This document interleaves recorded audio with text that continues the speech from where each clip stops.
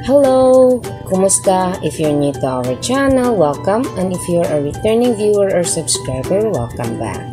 Today's video, samahan ninyo ako sa aming family binder kung saan ay paghahati-hatiin ko ang budget allocation na 3,750 pesos. Naka-ready na ang pera namin sa cash tray with all the needed denominations. Kung interesado ka sa video na to, please keep on watching.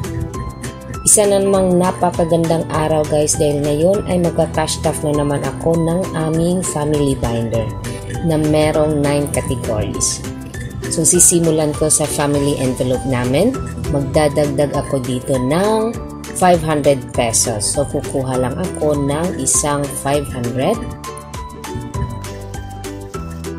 Ngayon ay nasa 1,500, 2,200, 400, 600, 800, 3,000, 100, 200, 300, 400, 500, 50, 600. Nasa 3,600 pesos na kami sa family at regarding naman sa tracker namin, updated na ito lahat guys. Ayan, family has 3,600 pesos.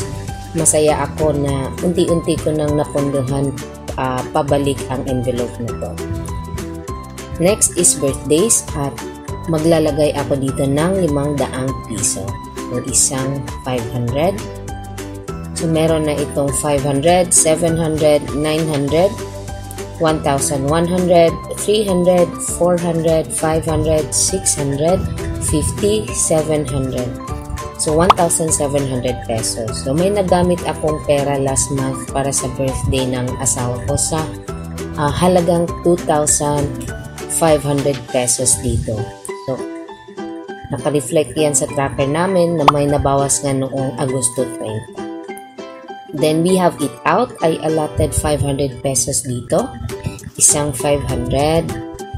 So hindi pa namin ito nagalaw since day 1. So it now has 1,000, 2,500, 3,200, 400, 600, 800, 900, 4,000, 150, 200. So 4,200 pesos ang naipon namin sa eat out. So sa tingin ko at po pwede na kaming kumain sa magandang kainan. Then parents, excited na akong dagdagan ito ng 500 piso. Yehey! So isang 500. So it now has 500, 600, 700, 800 pesos. So 800 pesos nang naipon natin. Yes, nakaka-inspire lang talaga guys. Then gifts, magdadagdag ako nito ng 3 100. Isa, 2, 3. So nasa 100, 200, 300, 400, 550. Nasa 550 pesos na ang pangregalo namin this coming Christmas on. Then date night, I allotted 200 pesos. So isa, 2. So it now has 100, 200, 350 pesos. So solve na ang pang street foods namin ng asawa ko dito. Date night, #low cost version. Ganun. Then tatay spending, maglalagay ako ngayon ng 500 pesos. So ayan, 500, 700, 50, 70. 770 pesos. Magsisimula na naman kami na buuhin ito kasi nga nagamit namin ng pera noong nagpunta kami sa city, Zami City. Nakakapanghinayang pero sulit naman kasi nga for spending talaga ang purpose dito. Then nanay spending, muntik ko nang maubos ito, mabuti na lang at may natirang 100 pesos. So isang 500 pesos dito. It now has 550, 600. 600 pesos. Start ulit kami sa pag-iipon guys. Yung pera ko dito, ginastos ko sa National Bookstore. Honestly, nabubudol talaga ako sa National Bookstore. Then, Lauren Marie, it will get our last 250 pesos. So ngayon ay meron na siyang 100, 200, 300, 400, 500, 650. So, 650 pesos. So, nabudol din kami ng asawa ko nung nakakita kami ng sasakyang pambata worth 600 pesos. ayun, mas masaya kami kaysa anak namin.